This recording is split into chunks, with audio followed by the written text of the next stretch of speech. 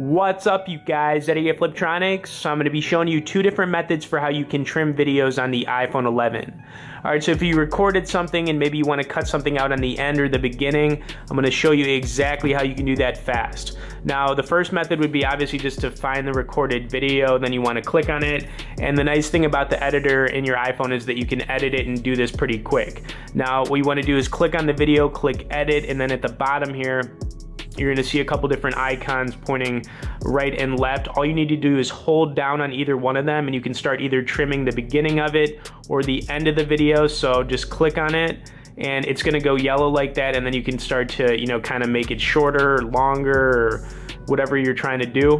And then you would click done. After that, you'll have the option either save the video or save the video as a new clip. So if you want to, you know, overwrite the video you have, you can do that, or you just save it as a new clip. Now that's the first method, right? You can do that from the editor. The other method would be to use iMovie. I kind of prefer iMovie because you can do more things within here. So let's just pull this up.